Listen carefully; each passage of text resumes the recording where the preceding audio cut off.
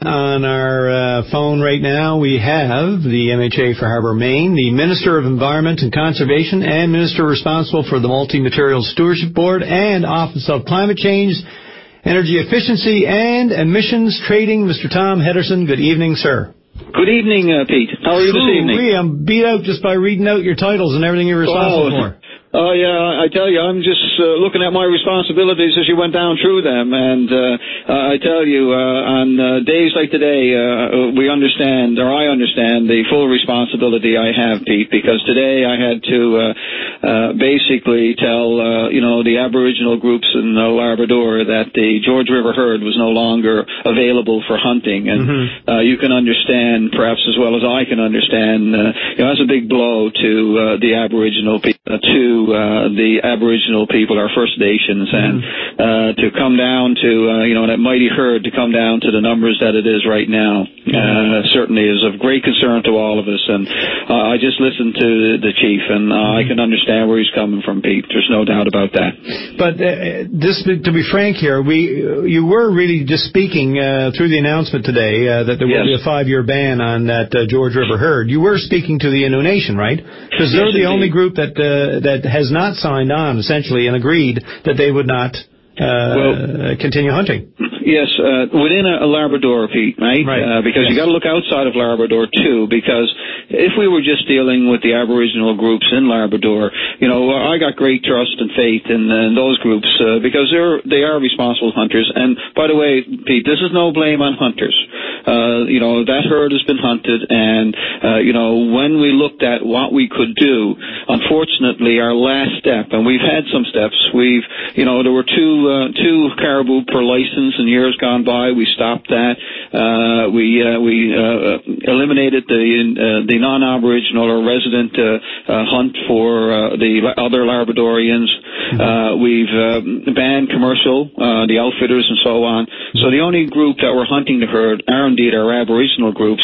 And this year, unfortunately, it came down to because the herd has continued to decline. And since their count last fall, we're gone from 27,000 down to under 20,000 in just a year. And it hasn't stopped. And we fully expect, Pete, that this herd is going to go down possibly in the next 2 or 3 years to just a mere thousands.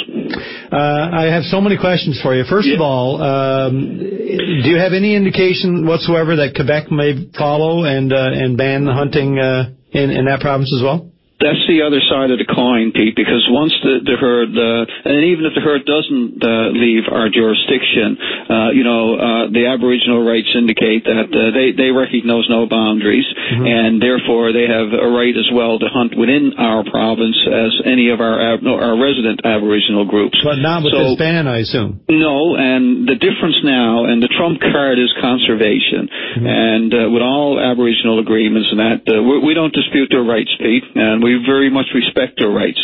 It is the fact that this ban has been put in place because of conservation purposes, right? We believe that if we don't continue to monitor and ban on hunting, that the decline is still going to happen, and herd may not recover. So it's for environmental conservation purposes, and therefore we can extend that ban to all Aboriginal groups, even those not in our province. So what we're saying, but that herd does travel outside the province, and then it becomes under the stewardship of the Quebec government. We have made representation. Today we phoned all the groups prior to our announcement to give them the heads up, and again to ask for their support. Right. Okay. Including our Quebec government, by the way. Right. Now, clearly, obviously, yes, you're right. I mean, you can't, when it comes to potential extinction, you can't quibble with that. It doesn't matter how we got here to this point. You just can't allow the extermination of a complete species, no matter rights or no rights. Exactly. And Pete, on the number, as you read through the release, we're saying 5 years. We believe that it will take at least 5 years before we can get back to hunting. But the other groups, the Nassivut and Nunavut, they talked about 2 years, and we're going to do a review after the second year. Now, if the herd is leveled out and there's an opportunity for a limited hunt, maybe we can do it then. But we wanted to put it out there that we believe 5 years it will be, unless something changes. I'm going to put it out there that 5 years is probably not going to prove to be a whole lot, because we don't seem to have a good handle on what's causing the rapid decline. Well, when you look at the causes, Pete, you got to look at a whole range of things, right? Disease, with 800,000 over the last decade or so tramping over that countryside, they literally ate themselves out of house and home. We use that term naturally, right? So what we're finding is that, the land is not recovering as quickly as we would hope it to. With the less numbers now, hopefully the land can come back. With regard to modern roads and that, the Trans-Labrador Highway, the technology, our GPS and that, making it easier to find the herd. Access is a lot easier. Our snow machines, our predators, they're having an effect as well. So you got to put all of those. Climate change, Pete, right? And if we could talk all night about what the variables are. So just looking at one is not going to look at the whole overall picture. Which is why I say 5 years is probably very optimistic. Yeah, it's almost like it's the same as what they said. How long did they put the cod moratorium in place for originally? Exactly. And so, like you said, we are going on the premise that we want to see how far the herd is going to go down, and we're going to try and intervene as much as we possibly can, and really are only to get in there and make sure that there's no more hunting, because hunting every year is taken out. When it was 50,000 or 300,000, 1,000 here and 1,000 there, didn't seem to make a big difference. But now that it's down to 20,000, 1,500, 1,000, 2,000, that's a lot of animals in any given year. Well, here's my next question. This was a precipitous drop. Once it started, it really went rapidly. But why did we have to get to under 20,000 before this particular step was taken in this province? Well, basically, we started, I don't know if you're going down the ladder or up the ladder. We started to, 3 years ago, started to cut back on the hunting. And, of course, now that's gotten us to the point, because the last thing we wanted to do was take away the Aboriginal hunt. And by taking away the others, we then observed the herd and said, listen, this is making a difference that we can, level it off. But it didn't, Pete, and it kept leveling to a point now that we say, listen, we got no other choice.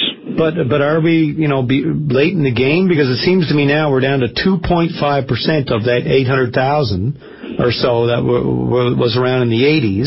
So should we have, arrived at this point earlier when it was 50,000 or even 40,000? When you look at it, what is the number? Because once again, that herd did go down in the, in the 60s, was down around the 2,000 to 5,000 and recovered. But again, have we gone down too far, Pete? Only time will tell. And like you said, right now we're dealing with the president saying, listen, we got to pull out all the stops, make sure we're doing everything we can over the next 2 to 5 years, and do what we can to encourage the growth of this particular herd. And that's where we're at. You just told me something I didn't know. Did you say that the herd was down to 5,000 or 6,000 in the 60s? I don't know exactly what the number was, but this has been a cycle. Every 50 to 70 years, you will see this, Pete. So, you know what I mean? But it's at a point now, given the circumstances now, the land, the climate change, all the things that I described to you, far different than it was, let's say, 50 years ago. Yeah. The chief was right in saying that, the different developments that have taken place naturally are going to have some effect, right? But looking at the big land, there should be enough land in Labrador to be able to sustain a viable herd and allow development to go hand in hand. And on that, too, our hammer, Pete, when we look at developments in Labrador, in any part of our province, we do the environmental assessment, and part of that assessment is to look at the effect that any one project will have on the land, on the animals, on the plant life, and we charge then whoever's doing it to accommodate the plant life and animal life, to make sure that everything has been done to ensure that they go unmolested, so to speak, and allow them to roam the land, the food, and so on. During calving season, if a development is ongoing, we may ask them to stop during that particular period doing what they're doing to allow the calving to take place, so that they won't be disturbed. So these are things that we include in the life of any project.